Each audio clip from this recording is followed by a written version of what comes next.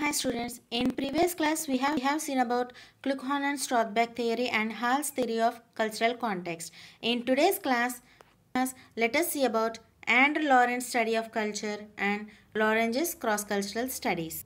Now let's see Andrew Laurent's study of culture. Andrew Laurent's study of culture.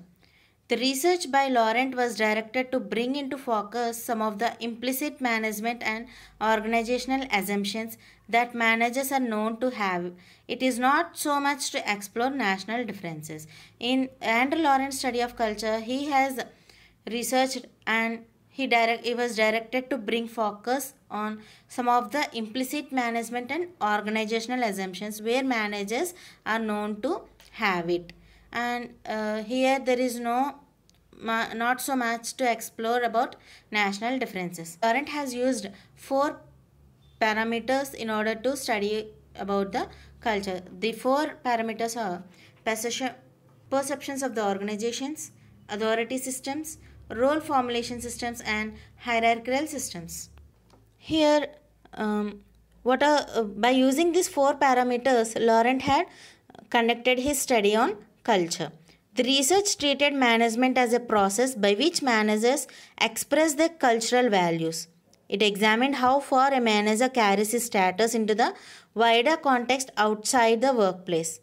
Managers play an important role in society through their professional activity. Through his research, through Laurent's research, he treated management as a process and he studied on the managers how they behave out of the workplace, whether they carry the status outside the workplace or not. And managers play an important role in society through their professional activity. For example, in France and Italy, managers carry the status into activities outside the workplace. But while coming to Danish and British, managers are less able to apply their organizational status to influence their non-workplace relationships, which means British managers can play easily under his subordinate in a club match. And while coming to French or Italian managers, they cannot. They can't play under their subordinates. In contrast, in some countries like Eastern and Middle Eastern societies, managers are expected to behave as a managers even outside the workplace also. This is the main difference studied by the Andrew Laurent in his study of culture. Now let's see Laurenge's cross-cultural studies. P. Laurent tried to identify that managers perceived as being more important for career success. For example, American managers, the single most important criterion to have a successful career with the company was ambition, drive, and a pragmatic, individualistic, achievement-oriented assessment system. Here, what the study of Laurenge's has been identified means what managers perceived as being most important for career success. What the managers will consider as most important factor for their success. For example, American managers most important criterion is having a successful career with the company was ambition and drive and a pragmatic individualistic achievement. These are considered for their these qualities are considered by the American managers in order to build up their successful career. For the French, the most important criterion was being labeled as having potential. That means a more social and political reading of the same system. They believe in that having labeled as a potential. That means the manager is having potential to build up their company, to develop their company like that. While coming to German managers, they believe on creativity, which was essential for success. They consider creativity as a main criteria for their success. In their mind, the most successful manager is the one who has right individual characteristics. In German managers' mind, they consider that A successful manager is one who has right individualistic character. This is what P. Loranger has been identified in his cross-cultural studies. Now let's see the problems in cross-cultural management. Coming to the problems in cross-cultural management, there will be two types of problems. Manager side also. Now let's see the managers. Through manager says what are the problems in cross-cultural management. The first one is insufficient awareness of existence of difference. That means when we are in a position of a manager, we have to be aware of each and every difference. If we are not aware of that such differences, then it will be a problem for managers. And the second one is insufficient understanding. Lack of understanding is also one of the problem for cross-cultural management.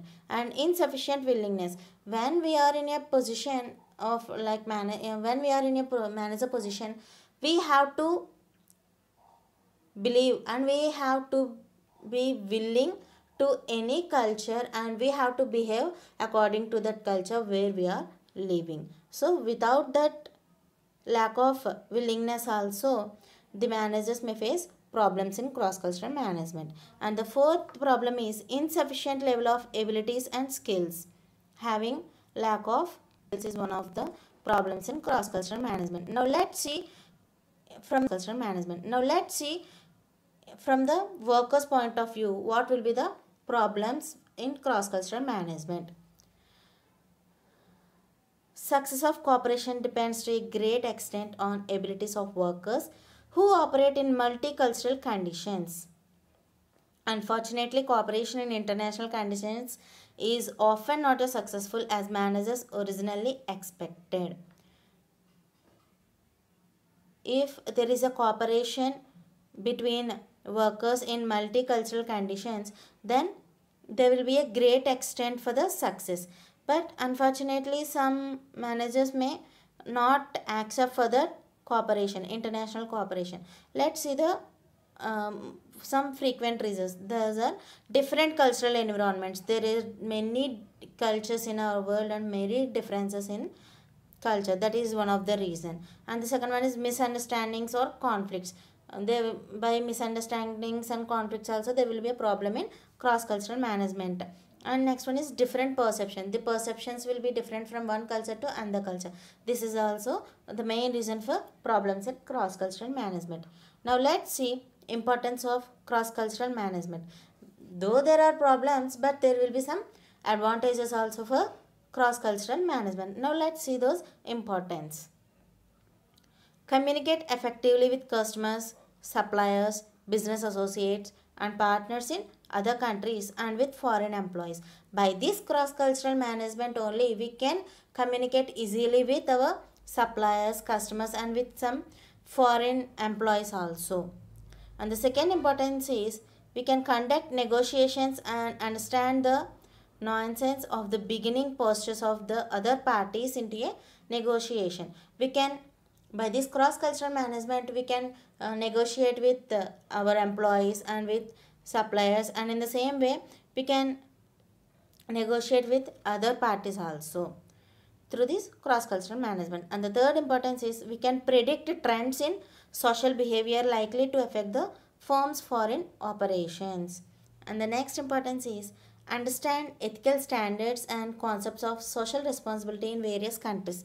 While we are studying about this cross-cultural management, we will be aware of the different cultures and in different countries, and we can understand what are the ethical standards are there in a particular country where we are going to start our company or where our company branch is situated, and we will be aware of the social responsibilities in various countries also. And the next one is we can understand about local government policies and influence it for business promotion. By this study of cross-cultural management, we can learn about what other government policies are existing in the country. And the next one is foster relationships between union confederations and employee associations requiring cultural empathy. And the next importance of studying this cross-cultural management is We can build relationships with union management, union confederations, and employee associations where we are going to start our company, or already the company is existing in other country. By the study of this cross cultural management, there are these are the importance what we are having. Thank you, and if anyone missed the previous classes, I will provide the links in the description box. Please go and check it once, and thank you once again. And in next class, let us learn about international recruitment and selection process. Thank you.